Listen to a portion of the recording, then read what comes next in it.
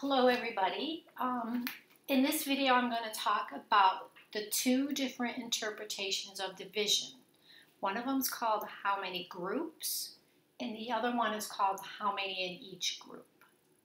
Okay, so let's do some problems and I think we'll see as we go along what the difference between the two interpretations are. Okay, number one, a recipe needs 2 cups of flour. You have 8 cups. How many batches can you make? Okay. So I think you guys know that in order to solve that, you would just do 8 divided by 2 is equal to 4, right? And what I want you to do is to label every number, because that helps with these problems. So we go 8 what? 8 cups. 2 what? 2 cups. 4 what? 4 batches. So that's the first thing you should do for these problems.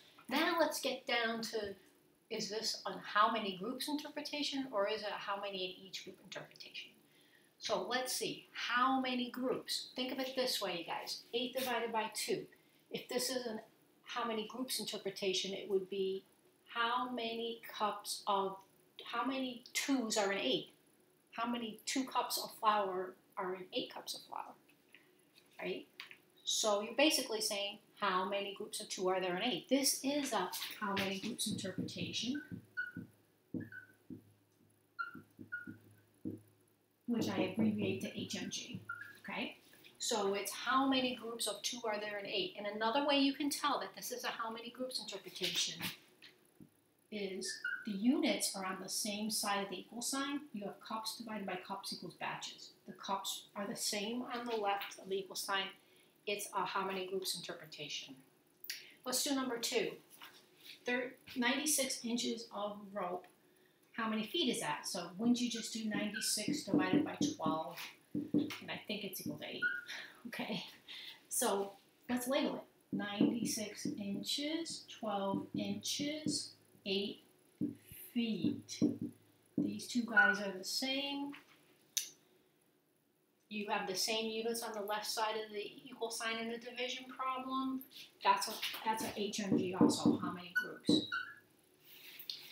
So you're trying to figure out how many groups of 12 are in 96, right? That's what you're doing, right? Okay. How about number 3?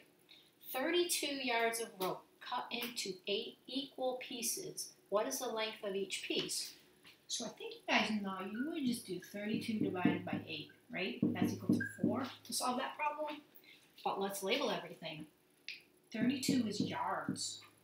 8 isn't yards. 8 is pieces. 4 is yards.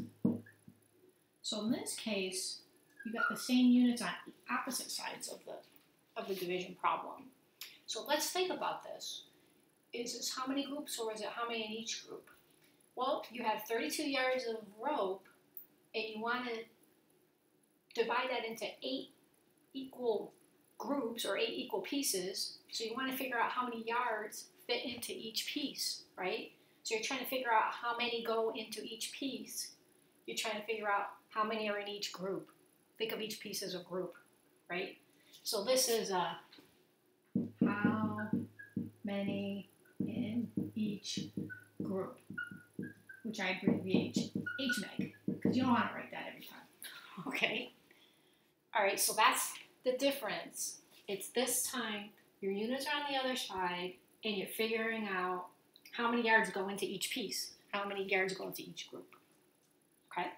And one of the ways you can tell, too, that it's HMEG is you see that word equal, they're saying, oh, the same, you know, has to be the same amount in each group.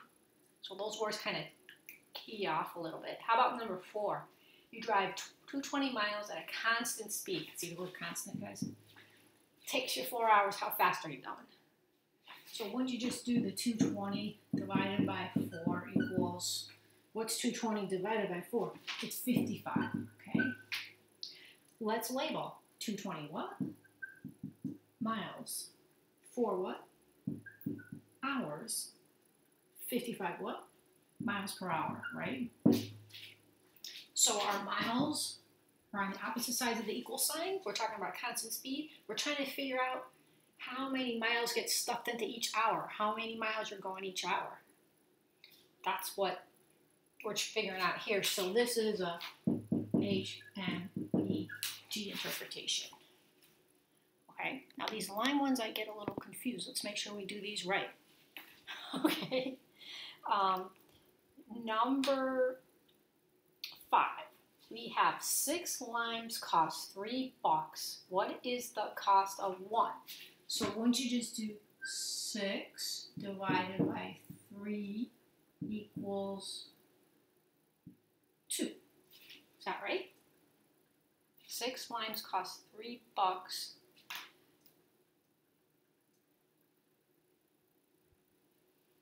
No, I did it wrong. I'm doing it wrong. See, you guys? I'm doing it wrong. I'm doing the division. That's not how you would find the cost, right? See, I make mistakes all the time. Hope you know that.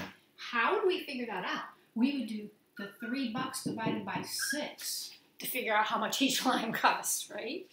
So 3 divided by 6, that's 0.50. So it's 50 cents a lime. Does that make sense, you guys? 50 cents a lime. If there's 6 of them, 50 cents times 6 gives you $3.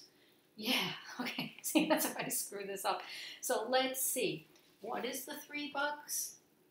That's dollars. 3 is dollars. What is the 6? 6 is limes. What is the 0.50? That's dollars. So the dollars are on the opposite sides of the equal sign. That's HMEG.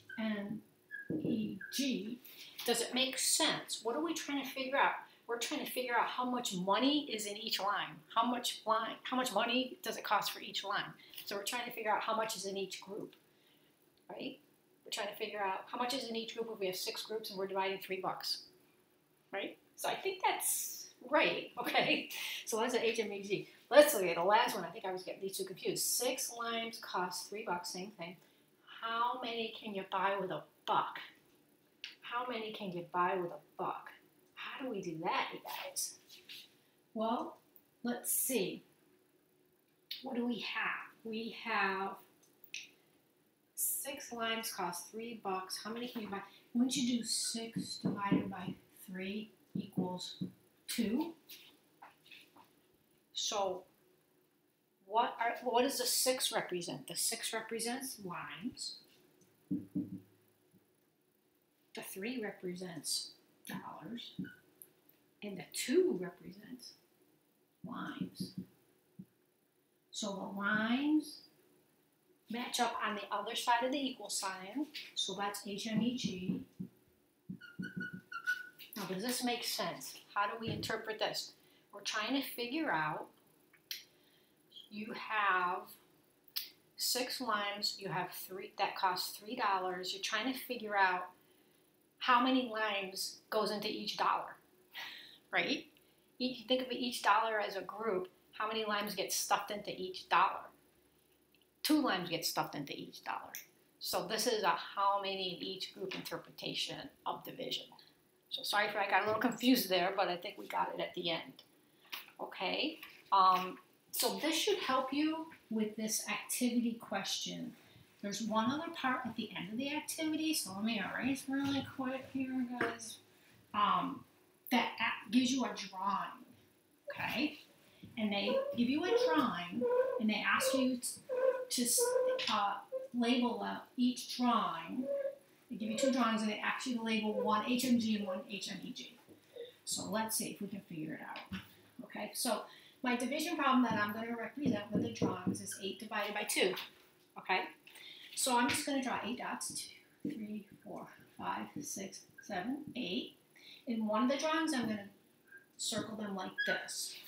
And then the other drawing, I'm going to have 8 dots again, but I'm going to circle them like this. Okay, now they want us to interpret one of these as HMG, how many groups, and one of them as HMEG. So let's do HMG first, okay? HMG, let's see, how many, oops, that's better. How many groups, if we interpret this as HMG, how many groups of 2 are in 8? How many groups of 2 are in 8? Isn't that this one, guys? Right, how many groups of 2 are in 8? That's HMG. Now, obviously, this one has to be HMEG because one's one, one's the other. But is it right? 8 divided by 2. How many are in each group when you divide the 8 into 2 groups? Right? So see, that's all you got to do for that one is look at the drawing and label one HMG and one HMEG. And sorry for the confusion, and I hope that helps. And I'll keep helping you all semester as much as I can. Okay? See ya.